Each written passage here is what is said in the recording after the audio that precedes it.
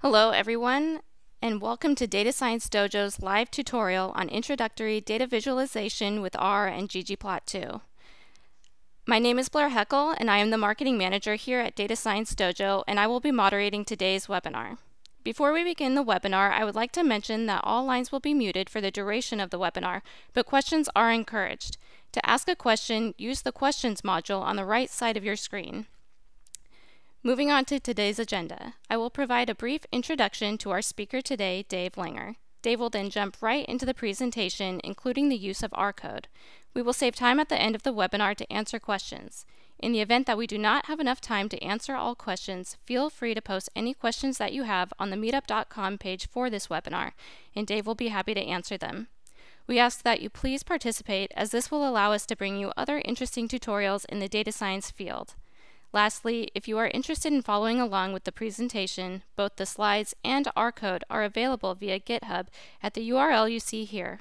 The URL is also available via the meetup.com page for this webinar. Our presenter today is Dave Langer, Vice President of Data Science at Data Science Dojo.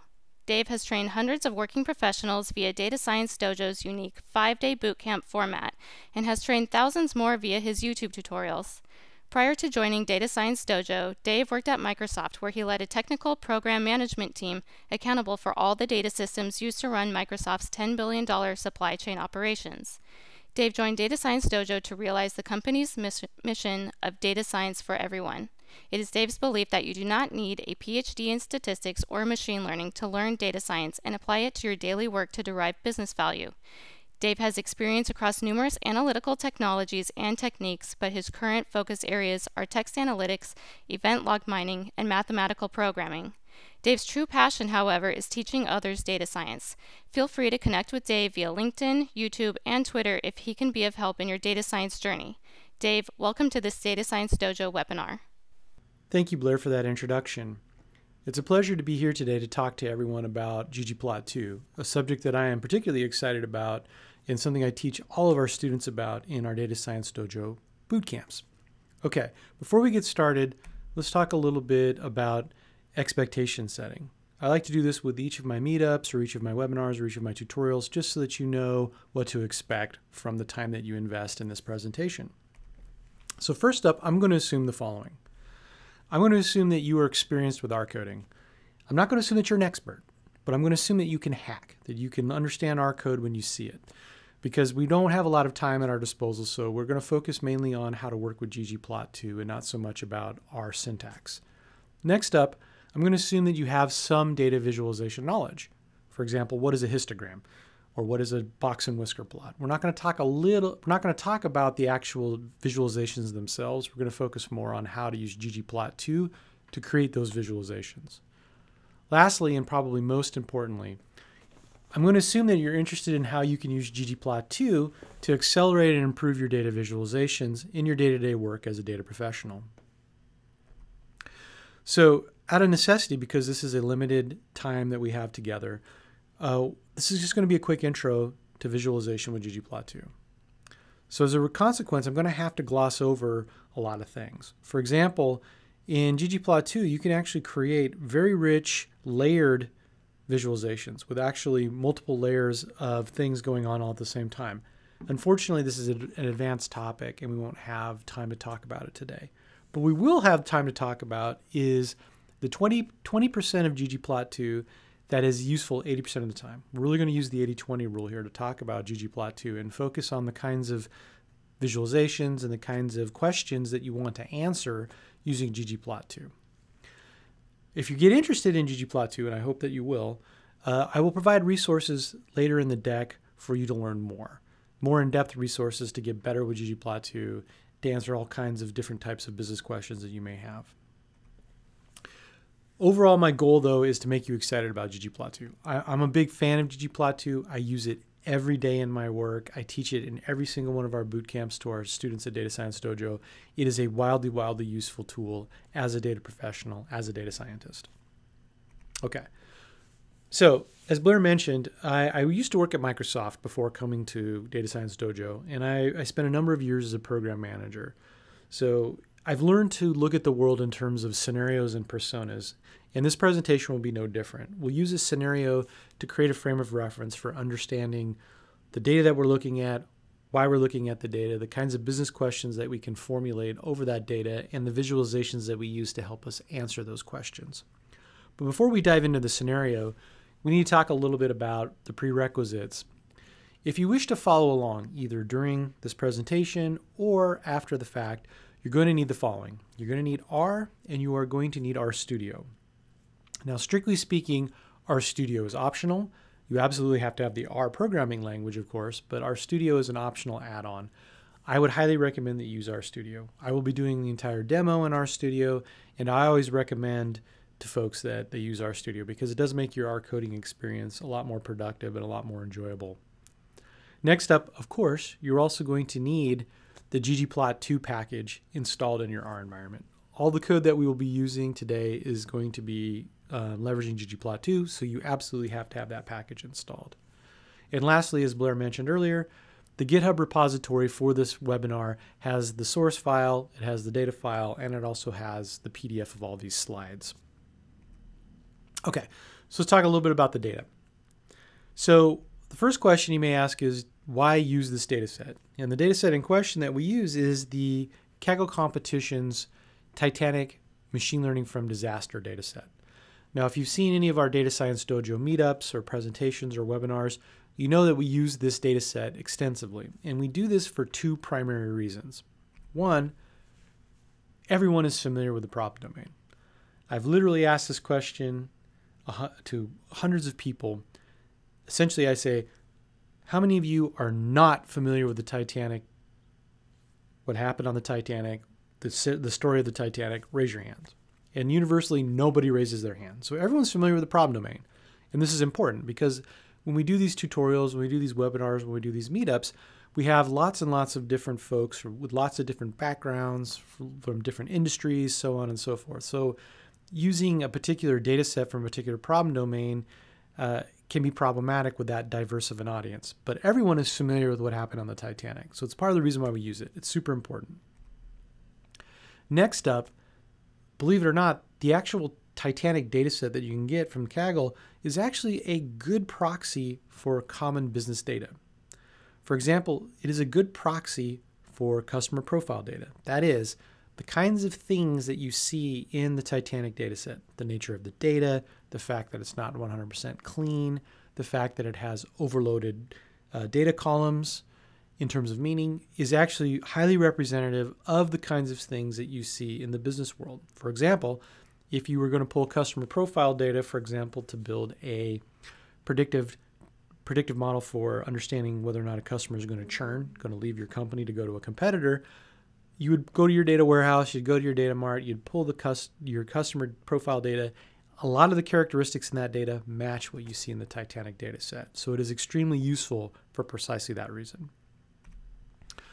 So to illustrate that, we can go over the data dictionary for the Titanic data set.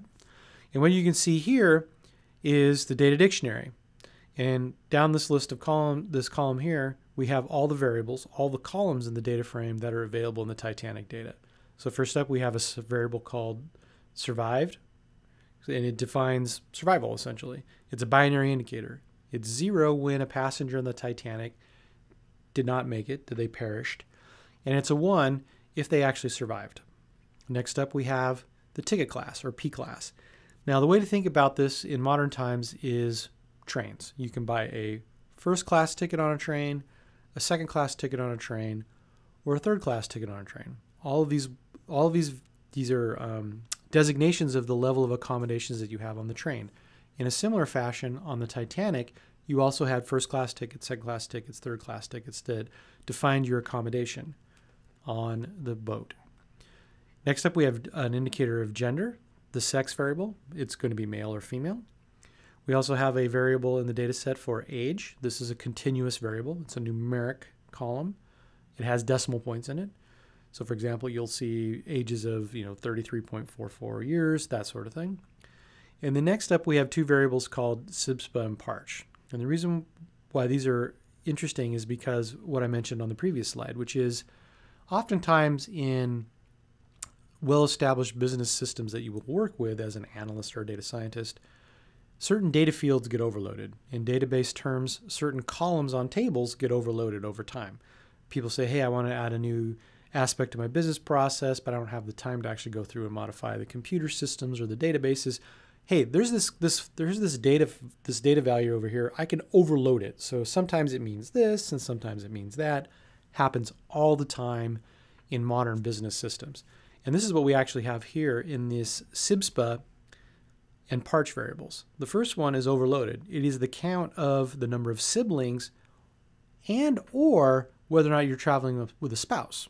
Notice how it's overloaded. It could either be just the number of brothers and sisters that you're traveling with, or it could be your spouse, or it could be the combination of siblings and your spouse that you're traveling with. Next up, we have Parch. Similarly, Parch is overloaded. It is the count of the number of parents or the number of children that you'll be traveling with aboard the Titanic. Again, notice how it's overloaded, and or.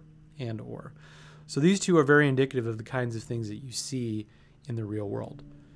Next up, we have ticket, which is just the serial number of your ticket on the Titanic. We have fare, how much you paid for your ticket in pounds sterling. Next up, we have cabin.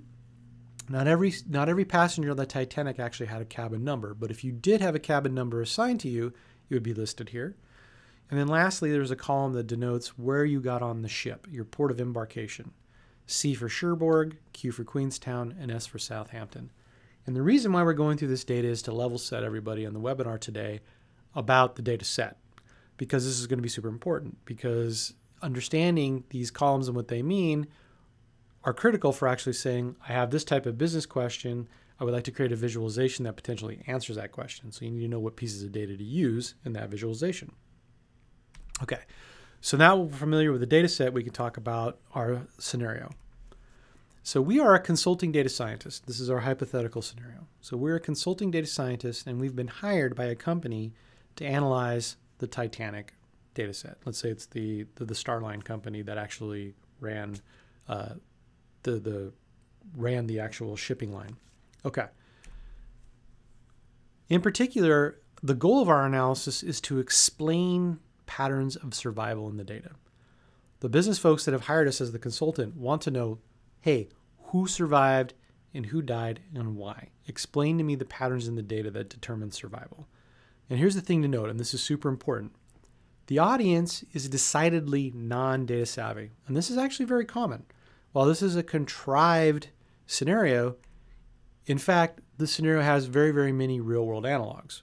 It's very common for consultants to be hired, not to be necessarily familiar with the problem domain, and try to create an understanding of what's going on in the data and explain it to an audience that may not necessarily be data savvy. So there's many analogs in the real world. Customer churn, fraud detection, if you're an e-commerce site, understanding conversion rates, all those sorts of things mimic this scenario and also mimic what we'll see in our analysis of the data and the tools and techniques that we use, like ggplot2 and the visualizations that we use to actually understand what's going on in the data. Now, here's the critical thing. Because our audience is decidedly non-data savvy, we probably shouldn't lead the presentation of our findings with things like summary statistics or any sort of complicated mathematical representations of the data. Ideally, what we should be using is intuitive visualizations that leverage the power of the human brain to do pattern recognition visually to allow us to tell our story in a much more intuitive fashion. So using the power of ggplot2, we will do precisely this as we walk through the R code. Okay, so that's our scenario. That's what we're doing. That's what we're trying to achieve. Let's now start talking a little bit about ggplot2. Okay, if you fire up RStudio and you type in a command into R to say, look, show me the help file for the ggplot2 package, this is what you'll see. This is what you'll see. Create elegant data visualizations using the grammar of graphics. Not surprisingly, the grammar of graphics, or GG, is where the GG and ggplot2 comes from. Now, ggplot2 has become the de facto standard visualization tool in R. And to illustrate the point, you are probably like me. You probably have various social media feeds, whether that's Twitter or LinkedIn or Facebook. And if you're interested in data science topics, you'll get a daily feed of LinkedIn posts and articles, or articles on Facebook, or tweets, what have you, all regarding data science. And usually what they'll have is in the feed is a graphic to go along with the teaser text to get you to click on it if you're interested. Invariably, at least once a day, and often many times a day, I see visualizations in those graphics in that feed that are obviously coming from ggplot2. And the reason why I bring that up is it shows you how ubiquitous ggplot2 is in the data science community. R is pretty ubiquitous, and people who use R tend to also use ggplot2. So this is a very, very valuable tool for you to have in your tool belt as a data professional using R. Now, the reason why arguably it's become the de facto standard is because ggplot2 was designed from the ground up to allow you as an R coder to create print quality graphics literally in seconds. It takes very, very few keystrokes in R to actually produce a high quality graphic suitable for printing in a magazine or an academic journal or anything else that you can think of. And in particular, what also makes ggplot2 extremely important and extremely widely used in R is not only the fact that it makes you productive, you can create these visualizations in seconds, but if you need to, you can exhibit very fine-grained control. Very fine-grained control. Specifically, there is a collection of functions, an API or application programming interface that ggplot2 provides that manifests the grammar. And what this allows you to do is to write your R code using the ggplot2 library in such a way that you essentially have fine-grained custom control over the way the images look by layering on various aspects of this visual grammar to eventually result in this graphic that you would like to have. And this is super powerful. Now, the thing I need to caution, though, is that the next slide in particular, you may think, oh man, ggplot2 is extremely complicated. I see fine-grained control. Dave's talking about fine-grained control. Man, there's going to be a really steep learning curve involved in ggplot2. No, that's not true. ggplot2 is both complicated with fine-grained control, allows you to do many, many things that you would like, exactly the way you would like, and it's also easy to use. It literally will allow you to create print quality graphics in seconds. Now, I know those two things seem to be at odds, but bear with me over the next couple of slides and I'll explain further. Okay, the grammar.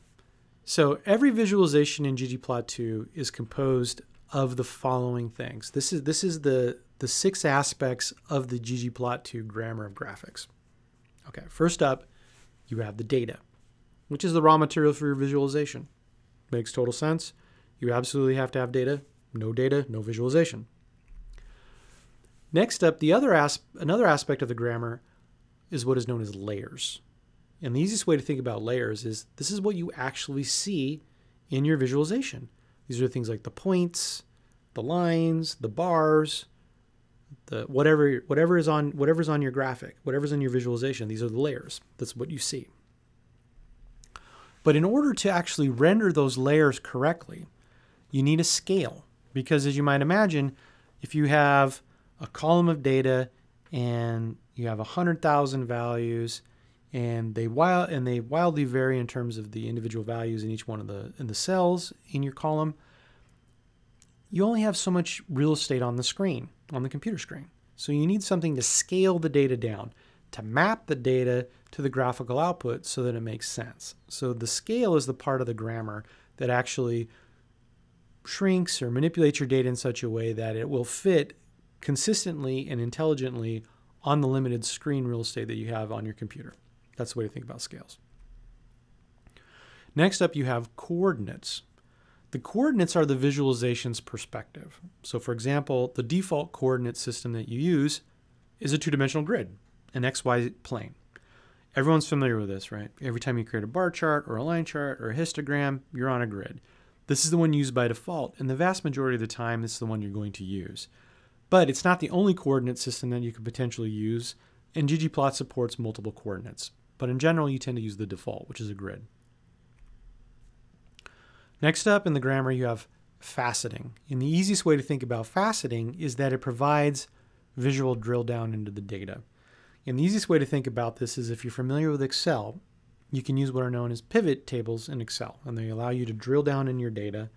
And once you get down to a certain level of granularity, right, you've drilled down by this variable and that variable, by this category and that category, so on and so forth, you get a collection of data.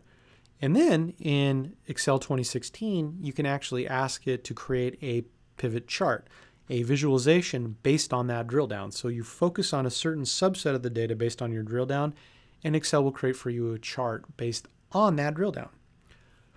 Very useful. This is what you use faceting for. This is ggplot's way of mimicking what Excel does with pivot charts. So it's very, very useful, very, very powerful, as we'll see in a bit. And then lastly, we have themes. Themes allows you to have fine-grained control over certain details of the display. For example, fonts. What font am I using? What's the size of the font? What's the color schemes that I'm using? That sort of thing. Themes are extremely useful for customizing your visualizations to have the look and feel that you desire. So those are the three aspects of the grammar. Now here's the kicker. This seems super complicated. I'm sure some of you are saying, scales and coordinates and faceting, Dave, what's going on?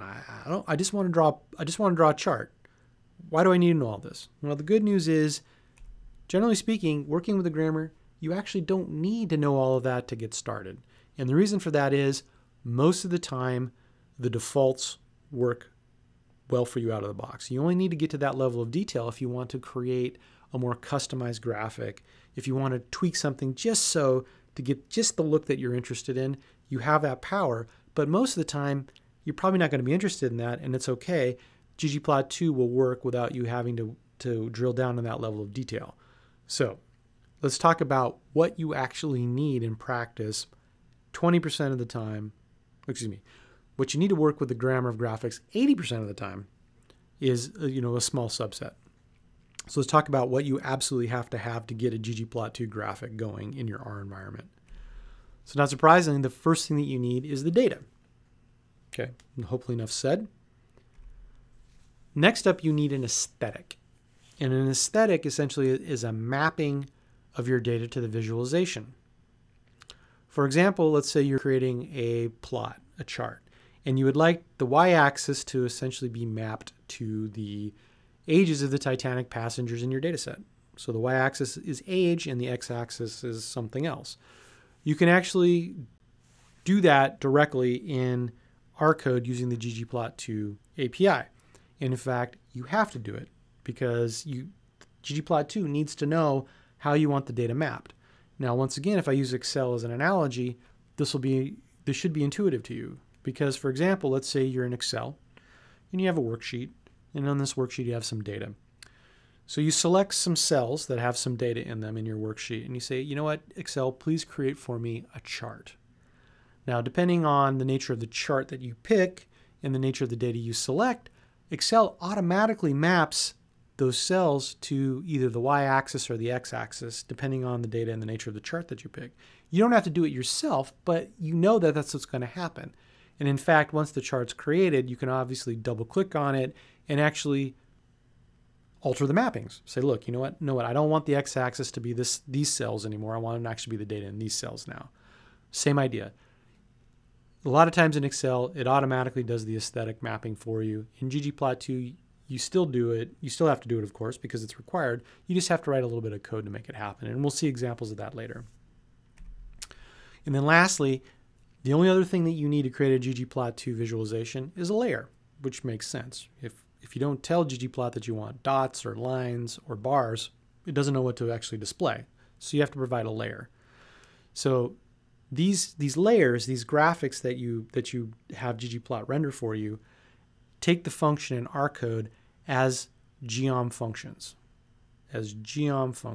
So literally in the package, there are dozens of functions that all start with the prefix geom, which is short for geometry. Geom underscore point, geom underscore bar, geom underscore histogram. These functions actually define the visualization that you actually want ggplot2 to render based on the data that you provide and the aesthetic mappings that you define. So this is actually pretty simple. As we'll see, this is actually very little code to actually required to get a nice visualization going, and we'll see that just a second in the R code. Okay, as promised, here's the resource that I was mentioning about ggplot2. So the book, ggplot2 by Hadley Wickham, is the single best resource for learning ggplot2, hands down. Because, quite frankly, Hadley Wickham wrote ggplot2. He's the creator of the package, so who better to teach you ggplot2 than the man himself, Mr. Wickham? Another reason why I love this book is because it is a great resource for folks of all levels of skill and experience. And so in my particular case, let me use myself as an example. By the time I bought this book, I actually had quite a bit of experience with ggplot2. I've been using it for a number of years, but most of my experience was just based on trial and error. I learned ggplot2 by hacking it. I Googled things when I ran into problems. I used Stack Overflow, etc. So by the time I bought the book, I actually knew quite a bit about ggplot2, but I still learned a lot by reading it. And what's even better yet is that even if you're even if you have absolutely no experience in ggplot2, you're an absolute beginner with ggplot2, the book is not too advanced. It taught me things, even though I've been using ggplot2 for a number of years, and it can teach folks with no experience in ggplot2. It's great for both types of folks, so I absolutely positively recommend it. If you're only going to buy one resource on ggplot2, this is the book. This is the book to buy. Okay, excellent. So enough with slides. Let's go ahead and actually take a look at the R code now. Okay, so what I've got here is an RStudio environment, and I have the code file, which you can get from the GitHub. I've already set up my RStudio environment to point its working directory where I downloaded the Titanic data from the GitHub repository for this webinar. So it's pointing to the right place on my local hard drive here to actually read in the data. So if you do not have ggplot2, you can highlight this code right here and run it, and that would install ggplot2. R will reach across the internet to a repository, grab the ggplot2 binary, pull it down, install it in your local environment. I already have ggplot2 installed, so I'll just go ahead and load it first thing, because that's what we need to complete this particular video. And, this particular webinar. And these lines of code that I have highlighted here will actually load up the CSV data frame, load up the CSV into a data frame, and then it'll actually show us the Titanic data in RStudio's spreadsheet view using this view function. So let's go ahead and do that. Okay, so first things that we'll notice is that this data set's not particularly large. It's only 891 observations of 12 columns of data.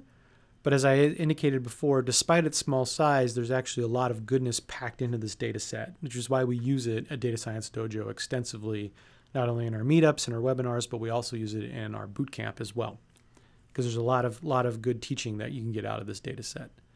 Okay, so a couple things that I want to point out. First and foremost is that we have two columns here, name and passenger ID, which we did not see in the data dictionary in the PowerPoint slides. So the reason for that is, quite frankly, is they're not particularly useful. You'll notice here the passenger ID is essentially a unique identifier. It's basically starts at 1 and it increases by 1 for each row in the data. It's just a unique identifier. If you're familiar with databases, this is essentially the primary key of passengers. And it's not going to be useful because each individual passenger has a unique ID. So from an analytical perspective, there's not any signal there. Next up, we have name. Like passenger ID, if you take a look at all the names, there are 891 unique names. No names are duplicated in this data set. So from an analytical perspective, the names in their current form aren't very useful. There's no analytical signal in this data. Now, you might imagine that if we decided to use some regular expressions or some text analytics on this data, we could probably get some signal out of it, and that's absolutely true. However, that's beyond the scope of today's webinar. So as a consequence, we're just going to ignore passenger ID and we're going to ignore name. So next up, the second thing that I wanted to show you in this data set is the importance of recognizing the categorical variables and making sure that we assign those variables explicitly to be categories. And let me use survived and P-class as the primary examples. So as we know from the data dictionary slide, survived is a binary indicator. It is 0 if the passenger perished, and it's 1 if they survived. But by default, when we read this data in from the CSV, R is going to interpret survived as being a numeric column. Because as far as it's concerned, it's a bunch of integer values. But we know as the data professional, as the data scientist, that in fact survived shouldn't be a numeric column because it's actually not going to be used in any sort of mathematical context. For example, we would never do multiplication and division on the survived column. It makes no sense to divide values in survived by themselves or multiply them together or anything like that. We wouldn't do math like that. Ergo, survived really isn't what is known as ratio data. It's not really numeric. We're not going to use it for any sort of numeric calculations. So that's an indication to us that it should probably be a factor. It should be a categorical variable. Either you survived or you didn't, essentially. In a similar fashion, we can analyze p-class. So p-class has three values, 1, 2, and 3. And again, we can apply our heuristic of saying, would we do multiplication or division on p-class data? And the answer is no. It doesn't make any sense to do that. Third class cannot be interpreted, p-class of 3 cannot be interpreted as being 3 times a p-class of 1. Not really. That doesn't make a lot of sense. Reflexively, you cannot think of a p-class of 1 as being 1/3 of a p-class of 3. It doesn't make sense. This is not ratio data. Therefore, it also makes sense for p-class to also be a factor, to be a category in our terms. Lastly, we should also be looking at our sex column as being a factor, obviously, because it's string data and there's only 2 values, male and female. Those are the categories. And we also have embarked. Notice that we have our string, our individual character data here of S, C, and Q. These are distinct values. You either on the ship in Southampton or Cherbourg or Queenstown. So we should probably make this a factor as well. While I'm in here, one quick thing I should also point out. Notice in the age column, we're missing data. We're missing data in the age column here. That's going to be important later. ggplot2 will accommodate this, and we should take a look at it just so that we're aware of what ggplot does in the situation where we try to create graphics, visualizations on columns where some data is missing. Okay, so there's our data. So obviously next up, we're going to go ahead and set all of these variables that should be factors as factors. So I'm just going to go ahead and run this code and good to go. Now the reason why this is important is because ggplot2 is smart. ggplot2 is smart. In certain aspects of how you code up visualizations in ggplot2, if you provide it factor variables as part of the visualization, as part of the aesthetic, as part of the mapping, it will do cool and interesting things. As we'll see in a bit, we can actually use factor variables to actually color code our visualizations and really make them pop in terms of the information that they can portray. Okay, cool. So we've got our data prepped and we're good to go. So going back to our scenario, we're a consulting data scientist. We've been hired by a company to analyze the Titanic data and understand the underlying signal in the data. Explain to me, based on the data, the story of who survives and who doesn't in the Titanic. Okay, cool. So not surprisingly, since maybe we're not super familiar with the Titanic data set and we're consulting data scientists, the first thing we may want to know is, in general, what was the survival rate? This is the first time we've looked at the data. We should probably actually understand what is survival rates.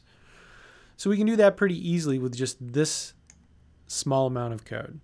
Now notice how this mimics the last slide that we talked about in the deck, the last slide about ggplot2 specifically that we talked about in the deck, that you only need 3 things. First up, you need your data. Please ggplot2 work with the Titanic data. Next up, we need an aesthetic. And in particular, we're saying, hey, ggplot2, map the x-axis to the survived column of the Titanic data set. And then lastly, we need a layer. And here we're saying, please use geom_bar, which actually translates in ggplot2 to a bar chart. A bar chart is an excellent thing to use for categorical data because essentially a bar chart is just a count. And since categorical data can't be thought of in terms of more advanced mathematical operations like multiplication and division, basically the only thing you can do is talk about factor and categorical variables in terms of counts. Okay. As always, let's go ahead and use the help system here. So first up, let's do a quick help find on the ggplot function itself. And notice here that it says, okay, ggplot2, create a new ggplot. Excellent. That makes a lot of sense to us. Good. Next up, we can look up the AES function. So let's do $AES and enter. And you can see here, construct aesthetic mappings. So all of that makes a lot of sense. How we can interpret this code is, this is the foundation. ggplot, I want to start building a new visualization. Here's the data I want you to use. Here's the aesthetic mapping. Map the x-axis to the survived column of the Titanic data frame. And then lastly, layer on a bar chart. And as I mentioned before, we can type in down here in the command line, if we type in geom underscore, notice how many entries we get. Look at all of these functions. All of these functions. Many, many functions.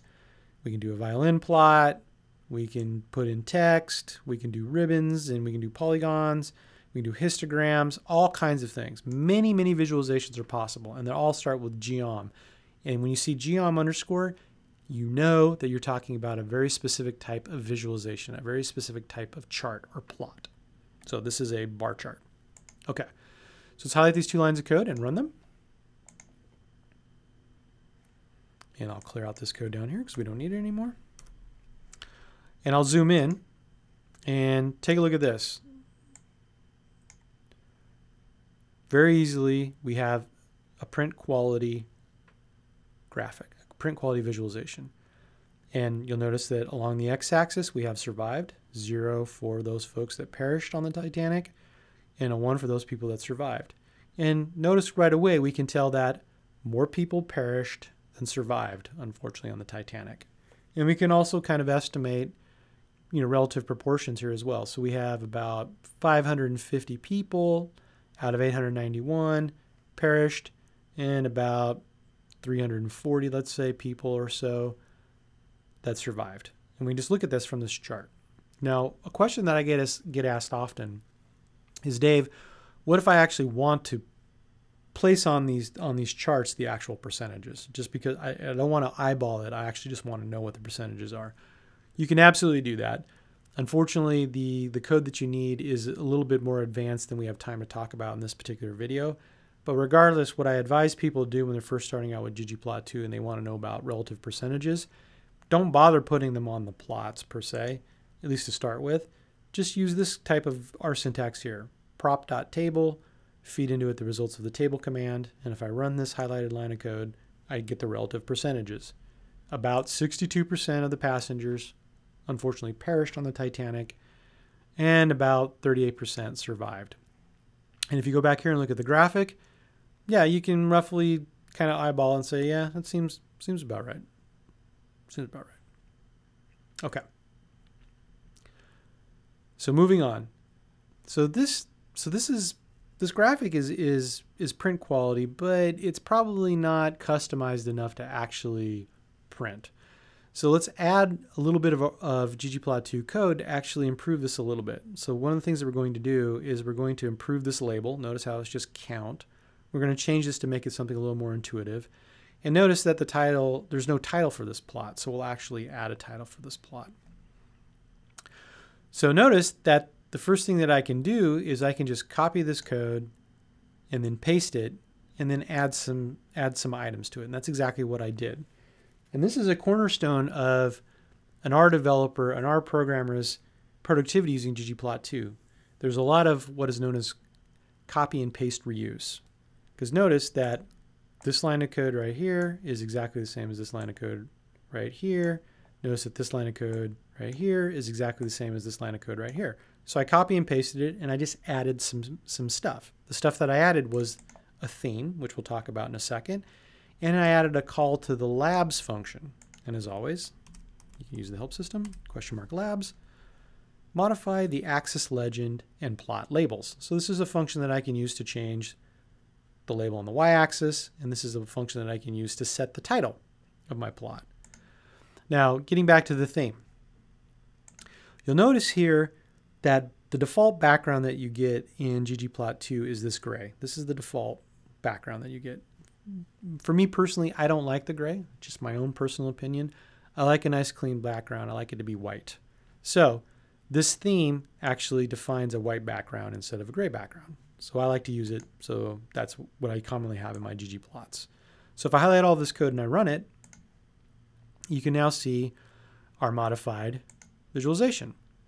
And notice here that we get a nice passenger count label here on the y-axis. We get a new title called Titanic Survival Rates and a nice white background.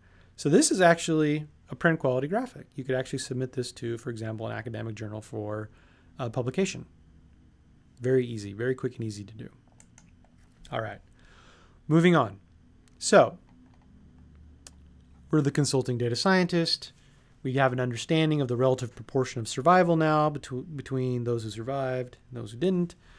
So the next question we can ask ourselves is, well, what's a working hypothesis for this data? If you're familiar with the nautical space, there is a popular adage that essentially says women and children first. So being relatively new to the space, let's say, as this consulting data scientist, we assume, hey, that's a reasonable hypothesis to explore. Can I actually use ggplot2 to answer the question, what was the survival rate by gender? And that's actually relatively easy. Notice that once again, I can take this copy and paste reuse from the previous visualization and just modify it a little bit for it to work now to answer this question. And the two things that I needed to change to answer this question, well, technically the three things that I needed to change are, first of all, I mapped the x-axis now to sex. Instead of it being survived as it was in the previous plot, I now map the x-axis to sex. And then I add something called fill. And I mentioned this earlier. If you provide fill as part of your aesthetic mapping to ggplot2 and you assign to it a categorical variable, what you get is a nice color coding. Many of the geoms of the layers in ggplot2 have the ability to be filled, to be color-coded with a fill rate. And what this does essentially is says, look, each of my bars will now be filled based on a value, the value of survived, whether it was 0 or 1, and fill the bar up proportional to the counts that you get. And this allows you to essentially get a bar chart that will show you the relative proportions of those who lived and who died by the sex variable, by gender. And the third thing that I need to change, obviously, is I just need to update the title here to make it correct. So if I highlight all of this code and run it, look at that. Nice. This really pops. This really pops. I can just make this a little bit bigger. And you can see here, as we would expect, sex is along the horizontal here, along the x-axis. I have females and males. And notice how much information I get out of this. First up, obviously, I have color coding, survived. This orangish color here indicates a passenger of that Titanic did not make it, they perished. And this green or teal color actually denotes that they in fact survived. And the first thing that you notice obviously is this big orange colored block right here, which says, look, most males did not survive on the Titanic. Most males did not survive on the Titanic. The other thing that probably grabbed your attention was this big teal colored box, which shows you that most females on the Titanic survived. So what this tells you is a couple different things. First up, females survived disproportionately more than males did on the Titanic. And also, it tells you that there were a lot more males on the Titanic to begin with than there were females, approximately a 2-to-1 ratio, twice as many males approximately than there were females. So this is a great visualization. Notice how, from a storytelling perspective, this is extremely intuitive and very easy to talk to non-data savvy professionals about, because the nature of the human brain, we understand visualizations intuitively. We understand proportions intuitively. So this is actually a very, very great way of telling your story. Okay, cool. So there seems to be this visualization gives some credence to our hypothesis of women and children first. Females disproportionately survived compared to males. Okay. So moving on, we can say, okay, so gender seems to be important. I can tell the story of if you were a female on the Titanic, odds are that you survived based on the data that we have. And if you were a male on the Titanic, odds are that you did not make it. But we may need to understand additional factors that may have influenced this, right? That's a useful understanding of what's going on in the data. Females disproportionately survived, males disproportionately did not survive. But what other factors within the ranks of the females, within the ranks of the males, actually may have decided whether or not, or were indicative of whether or not you survived? So one hypothesis that we could formulate was, well, in addition to gender, maybe the class of your ticket also played a role. Because here's the intuition. If you were in first class, you were higher up on the ship. First class cabins were higher on the higher decks. Those decks were closer to the lifeboats. So maybe if you were in first class or second class, you had a better chance of survival because you were just closer to the lifeboats. A more pessimistic interpretation would also be is that, wealthier people had a tendency to survive, but that may have just been a function of their proximity to the lifeboats rather than any sort of discrimination going on at the time. Okay, so how can we do that? Very simply, we can go ahead and just use our copy and paste reuse again. We copy and paste the previous visualization, and all we need to change are two things.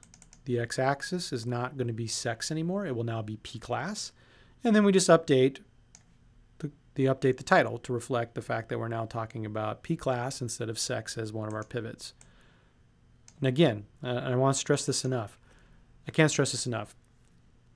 You're actually pretty productive with ggplot2 because of this copy and paste reuse technique. I mean, it literally only takes you seconds to run through a whole bunch of visualizations because essentially you type out the first one in your R code, and after that, it's just a bunch of copy and pasting and tweaking. So as many folks know, I do have experience with tools like Tableau. I do have experience with tools like Power BI and creating graphics in Excel, but I use R almost exclusively for all my data visualization. And the reason for that is I have fine-grained control over my visualizations because of the grammar of graphics. And actually, in many cases, I can create my visualizations faster in R than I can in a visualization tool. Not because I'm some sort of super R coder, but because of this copy and paste reuse mechanic that I use. And it doesn't make me special. Everybody can do it. Just take some practice. Okay. All right. So notice that we now have a new visualization here where we have our survival rates based on our relative survival rates based on p-class.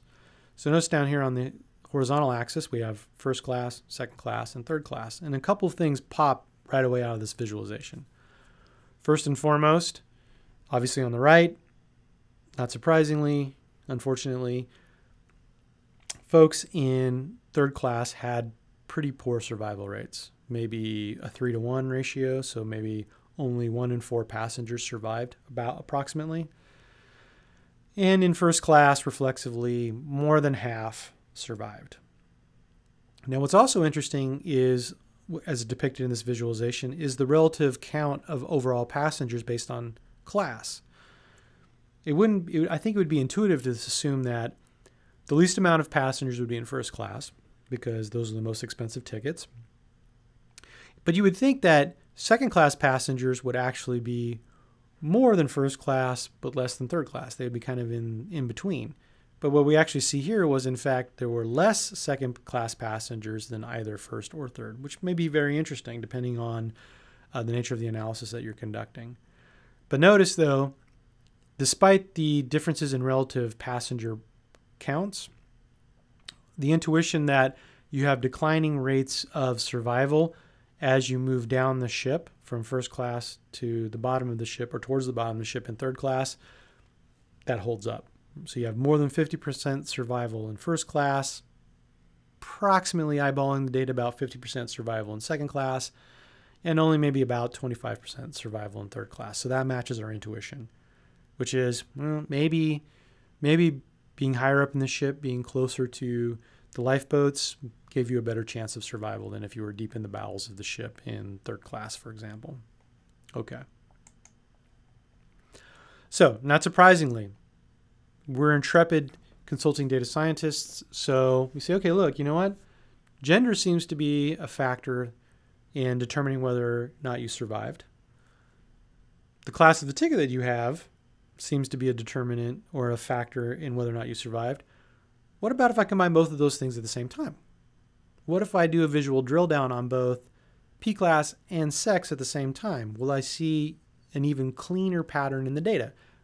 Will the data tell me an even richer story about what's going on with passengers on the Titanic?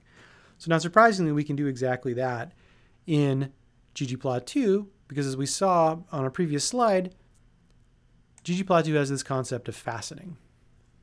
So the function in ggplot2 that you can use, and there are two of them, one is called facet_grid, and the other is the one I'm using here, which is facet_wrap. Faceting is the mechanism by which we can do this visual drill down. So let's parse this code real quick. And notice once again, though, that most of it I use copy and paste reuse to actually generate, and then I just tweaked what I needed. So ggplot2, start with the Titanic data, map the x-axis to sex. I would like you to fill based on survived. And again, I'm going to create a bar chart. But here's the thing. I want you to also facet the data. I want you to drill down on the data. And in particular, I would like you to drill down based on P-class. Now, how to read this syntax in here is actually quite simple. So this little squiggly line, this tilde, the easiest way to think about this particular piece of the syntax is to think of it as in terms of by. ggplot, please facet the Titanic data by P-class. Okay. Let's see how it visualizes, and then you'll see what I mean, how you interpret that, that facet wrap code. So if I zoom in on that visualization here, and let's go ahead and expand it so that you can see it a little bit better. Notice exactly what I was talking about earlier. So I have a panel for first class here. Notice this box is the panel, second class and third class. And then with each panel, I have females and males only in first class, females and males only in second class, females and males only in third class. And now I have my nice color-coded bar charts. Once again, this orange color means that the passenger perished, and this green teal actually means that they survived. Okay, so based on that, we can see a couple things that pop out of this in particular. First and foremost, what we see here is that females in first class overwhelmingly survived. They overwhelmingly survived. Also, what we can see here is that females in second class also overwhelmingly survived. And in third class, females had about a 50-50 split. But if you look at the males, we have a sadder story, which is essentially, females disproportionately survived all up. Even in third class, they had a 50-50 chance, but across the board, males had much lower survival rates. Much lower survival rates. Now, proportionally speaking, it looks like, not surprisingly, males in first class had the highest levels of survivability, and in second class, probably a bit higher than third class, but not by a lot, and most likely in third class, the least chance of survival. So this is super interesting. And also notice, though, too, something else that pops out at this.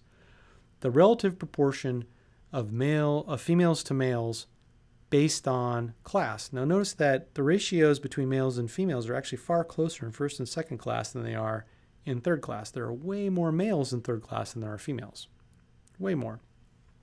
This is potentially interesting, and also something that may be worthy of further investigation as you drill into the data. But for our purposes right now, we'll just say, okay, look, this is interesting, but not necessarily germane to the task at hand, which is understanding survivability. Okay. Now, so far, we've focused only on the factor variables. We focused on P-class, we focused on sex, and we focused on survived. And we were able to create some really good and useful and powerful visualizations. But if we go back to our original hypothesis of women and children first, one of the things we also need to take a look at is age. Because gender was one aspect of women and children first, and age is the other aspect of women and children first. So let's go ahead and take a look at that. Okay, so There are a number of visualizations that we can use in ggplot2 that specifically work really well for numeric data, for continuous data. First up is the histogram. So not surprisingly, one of the things we're probably going to want to know at the beginning when we start looking at ages in the Titanic is, okay, what was the age distribution of passengers all up? And we use a histogram to actually understand that. So not surprisingly, we're going to have a geom here, geom underscore histogram, which actually is the layer corresponding to a histogram. We map the x-axis to our values for age. But the single most important thing that we need to see in this code is this part right here, which is bin width.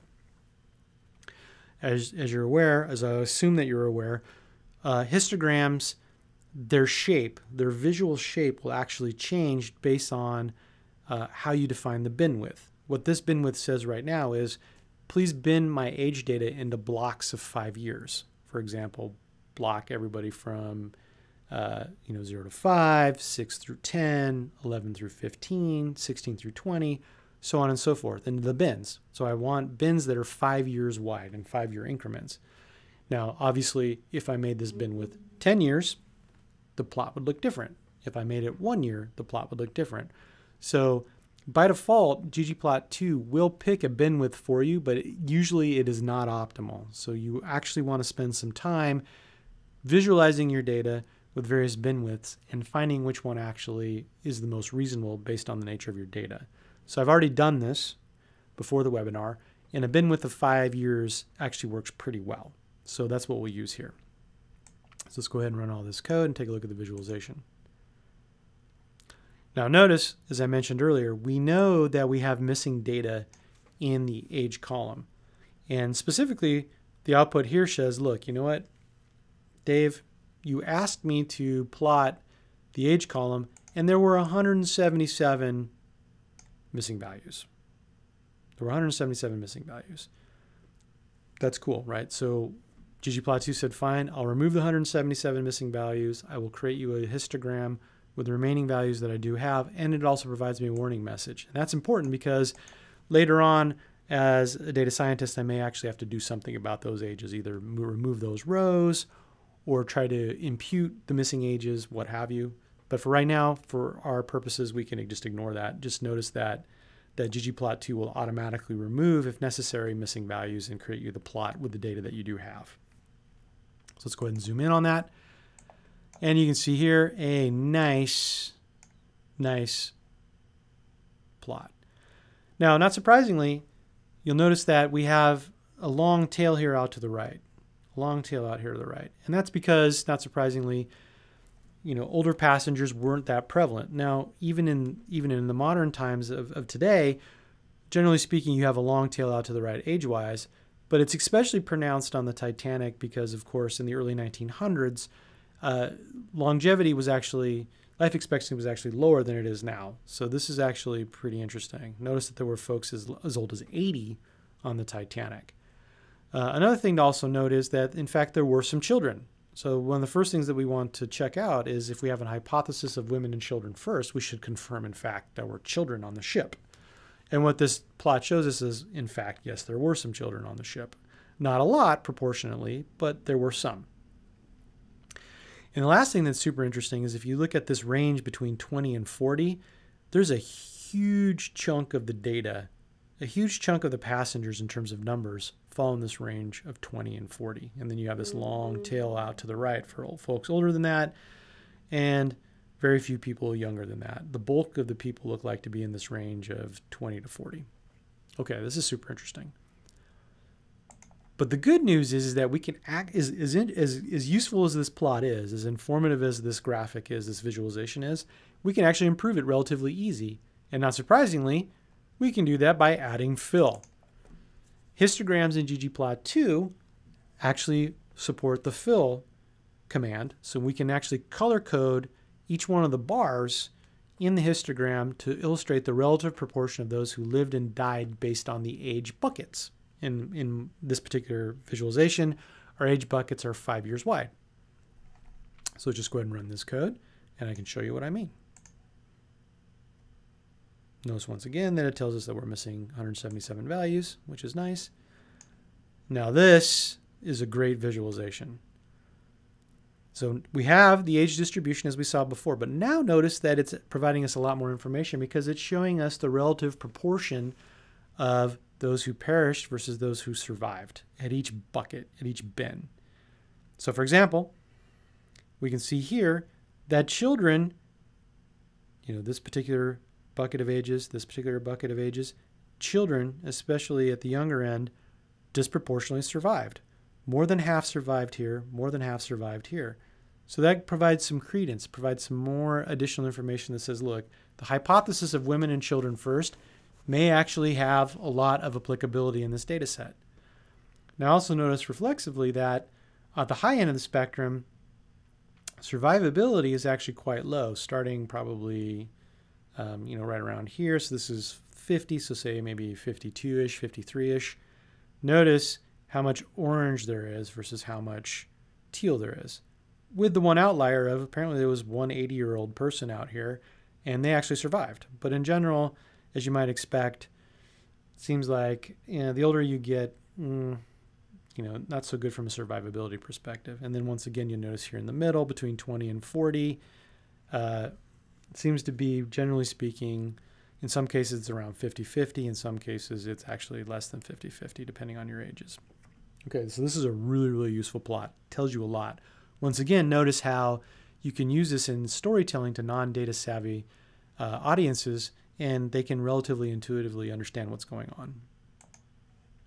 Okay, but histograms are not the only thing that you can use to understand what's going on in numeric data. You can also use what's known as a box and whisker plot. So let's just go ahead and throw up the code here real quick. Let's throw up the visualization real quick based on the code. And then we can go ahead and use the visualization to understand the code.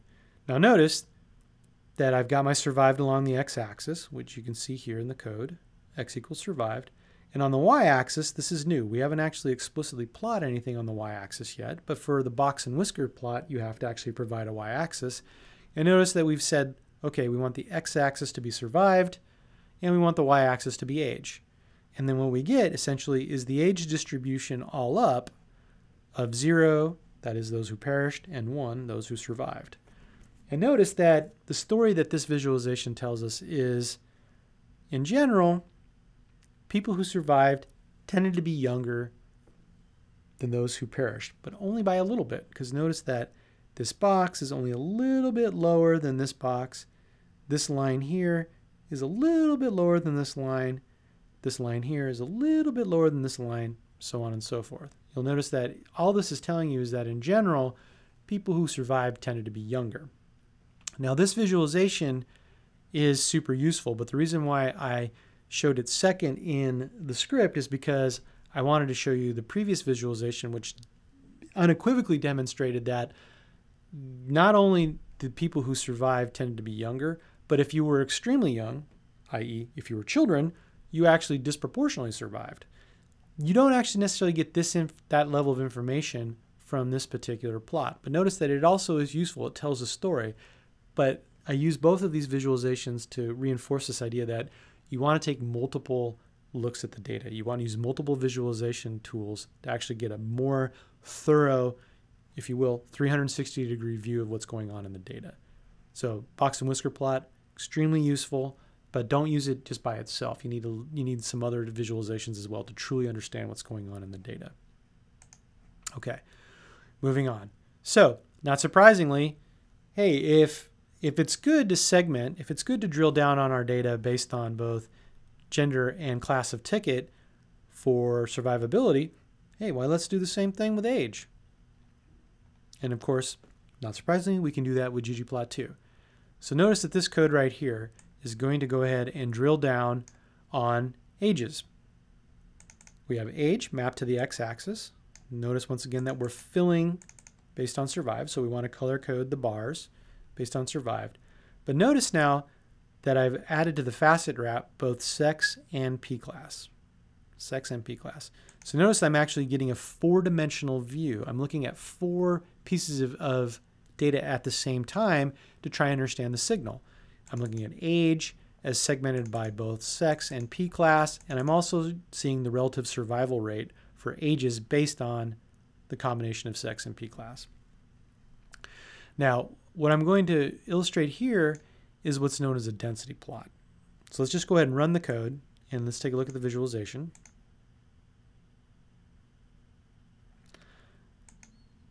Because understanding a density plot is much easier if you just look at it. Okay. Density plots are analogous to histograms, but they're smoothed out. Notice how I've got these neat, nice smooth shapes, whereas histograms are essentially jaggy because they're essentially just bars, squared off bars. The information that's portrayed is essentially the same, but depending on the audience, they may find histograms a little difficult to read, maybe a bit intimidating. Almost everybody can take a look at density plots and understand what's going on. So you'll notice here in the code, I've asked to create a geom density, which is a density plot, and I've specified an alpha value of 0.5. If you're not familiar with alpha, that essentially sets the transparency. Notice how I have these nice transparent things where I can see through. If I didn't set alpha, these would be opaque. So one would block the other. So using an alpha allows you this nice transparency so you can actually see these blended figures together, and you can see where they overlap and where they don't. But notice what this density plot shows, which is super interesting. Super interesting. Notice that it expands upon our idea of women and children first. And it really calls out in a very clear way that depending on the P class, children disproportionately survived. For example, look at second class. So notice we have females across the top, males across the bottom, first class, second class, third class, first class, second class, third class. And if you notice the second class column here, that this green color, which is our teal color, which indicates survival, overwhelmingly shows that the youngest children in both girls and boys survive in second class. It also shows that boys in first class disproportionately survived, and it also shows that if you were a boy in third class, you may have, in some cases, greater than a 50-50 chance, not by much, but greater than 50-50 chance of actually surviving. So this actually shows you a lot of information about what's going on. It says, look, you know what? Not only does age matter, but the combination of age and gender and P class matters. Because notice that girls in third class don't actually have nearly the same level of survivability as boys in third class. So yes, age matters, but it's not age in isolation. It's the combination of age and gender and P class actually is a pretty powerful signal. And notice once again how much of the story just pops out at you without any sort of data savvy skill or knowledge required to understand what's going on in the data. You say, oh, yeah, look at that. Obviously, young males, boys in second class, they all seem to survive. Very useful.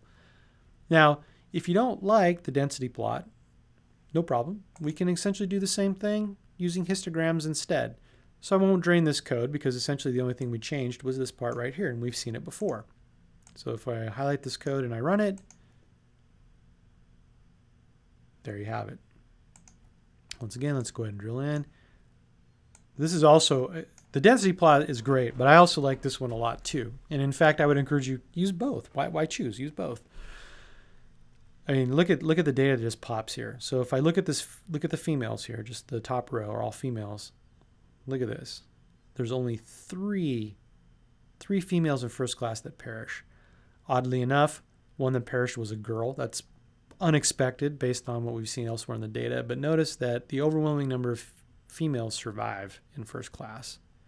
Same thing in second class. But notice that all of the girls in second class survive.